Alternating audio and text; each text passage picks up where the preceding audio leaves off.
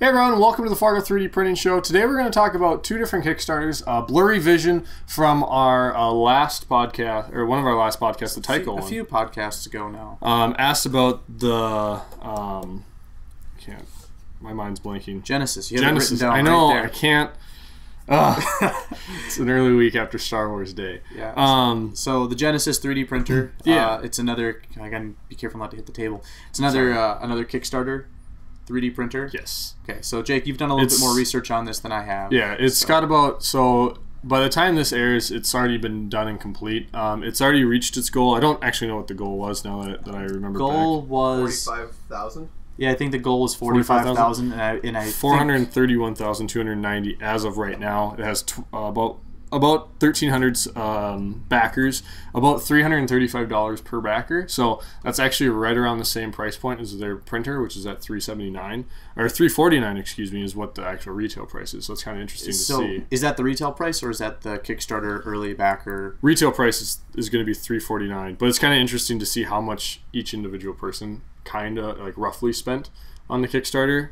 Roughly everyone spent about $335. Yeah, and so something that's skewing that average a little bit higher, they do have a few different versions of the printer, so there are some deluxe versions that have a higher price point than $349. Mm-hmm. But then there are also some lower cost versions where it's just the single head versus the dual head. I think the $349 is for the dual head version of the Genesis. And that is a 1 foot cubed build volume. Yep. So 12 by 12 by 12. Yep. Okay. And so, looking through their Kickstarter, it's pretty decent. I mean, it's pretty good. It's a well put together Kickstarter. The build plate at the end, if you watch the video, and not sure what the actual material on the build plate is. I didn't see that, but it actually, you can see the person pulling off the part, and it actually kind of pulls the whole kind of plate up, which is kind of interesting. Well, okay, so it doesn't seem to be the whole plate. The way that it seems to be is a heated build plate, and then there's a layer. There's a polycarbonate sheet on top of it. Similar to what the MakerBot Z18 uses polycarbonate, but it's stuck to the build platform. Where here in the Genesis, it just has some binder clips. It has some binder clips holding it on, so it's not going to help warping. Yeah, because it's still going to pull. It's going to if it adheres really well to the platform, it's going to pull up that build plate and then start warping there, which is going to cause some issues. So that was one thing that I noticed. One interesting thing was there's no purge walls. I know you mentioned this in the video for two color material, where the Rep 2X has a purge wall that'll actually get the material flowing to make sure that it's flowing before it goes back to the part, so you don't have any gaps or bad layer adhesion. Yeah, and Stratasys on their higher end machines, I don't believe they use a purge wall, but they have a purge container, so it'll actually go cool off one of the nozzles, and then for the new nozzle, then it'll heat it up, purge material out, make sure it's flowing well, make sure that there's no degraded plastic still in the extruder, and then it'll start printing again. So I was surprised that it was printing as well as it was without using any sort of purge wall or purge, any sort of purge sequence. Yeah. And it was interesting. The printer kind of looks a little kooky to me, and they actually have a video where they're grabbing it by the x-axis and actually pulling it, lifting it up off the table. So to let you know that the actual X bar is actually stable and it's actually rigid versus kind of looks like a kooky little thing where it's just kind of sitting out on the end. You'd think that it would flex, but in their design they don't really show this, but it actually can hold its own weight and actually do a consistent level across.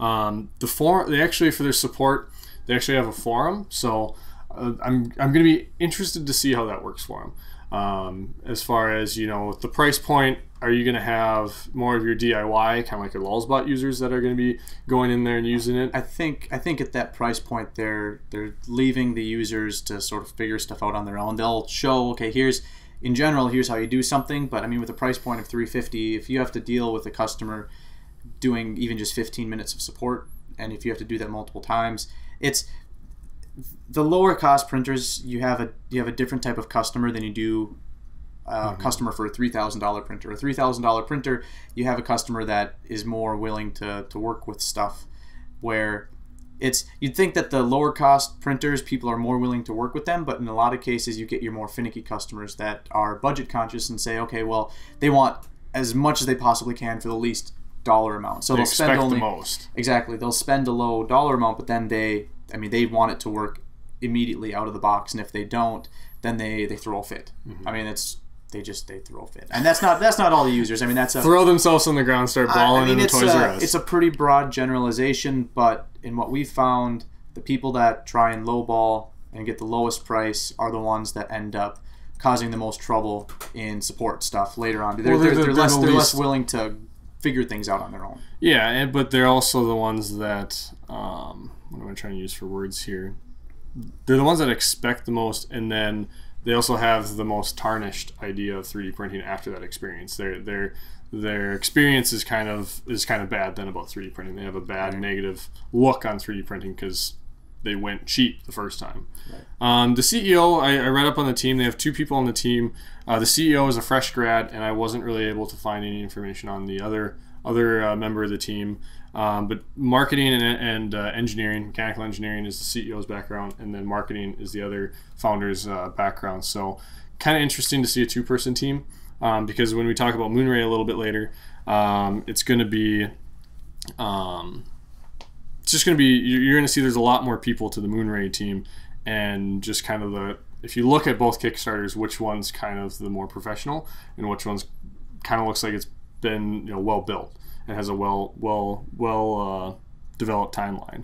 So they also have some water dissolvable stuff in there. So overall, for the price point, it's an interesting machine. My personal opinion is it's not going to be that great. I'll just be honest. I think it's going to be a good machine, but there's nothing that's really unique about it besides the shape and look of it. On the price point, I mean, if they can pull off, I mean, that's the thing. There's a lot of people that have tried to pull off a sub $500 printer, and it doesn't work. No, or either that, or by the time it ends up shipping, it's half baked, or people don't get all the parts. I mean, if they can pull it off, that'd be great. But they have a very aggressive timeline. They'd be the exception, not the rule. Yeah, they have a very aggressive timeline. They didn't show any of their prior work. The CEO does have some work done in 3D printing, but you'll see in Moonray's Kickstarter, they actually say, all right, we've been working on this since 2013, and they want to launch, I think, next, January, December. Well, so back to the Genesis. When are they looking at shipping? December.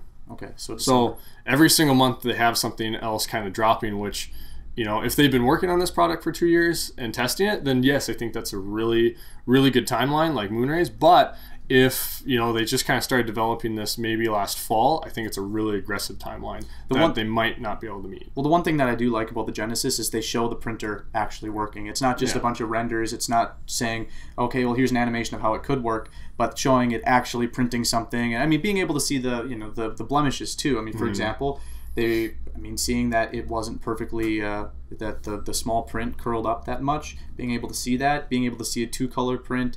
Actually, seeing the 2-color print work and actually printing is a big deal. A lot of people, they'll maybe show a little bit of footage of the head moving back and forth, or they don't show the printer in action at all on a Kickstarter campaign. Those are the ones I think you should be worried about. The fact that they've actually shown it working. And those are usually scams sometimes. Yeah, well, and there are a few. It seems like every week there's another Kickstarter that gets shut down because it's a scam. But Genesis is one of the more. I have more faith in it than some of the other, than a vast majority of the other Kickstarters that I've seen. It's just going to be interesting to see how they compete in the market as far as the 3D printing side. So that's the Genesis machine. So we'll be kind of interested to see how that develops over this year.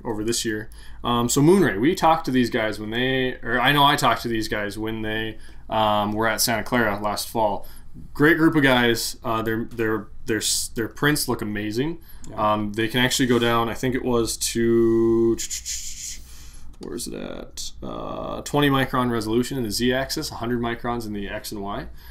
So very, very precise. They actually have their own custom UV DLP projector that they made themselves. It actually is more efficient. They actually have a graph on there, which was kind of interesting, where you take a regular projector, it uses a wider range of the light, where this one uses a very small amount of the light spectrum. Yeah, so because a lot of other projectors, if you think your typical DLP projector, like a movie projector, it shows the full spectrum because you actually see the visible light. Where with the UV projector, you only need a narrow band of the narrow frequency. So this projector only uses that frequency, so it's able to have all of the power output just on that frequency. Yeah, and they have with that they can actually do.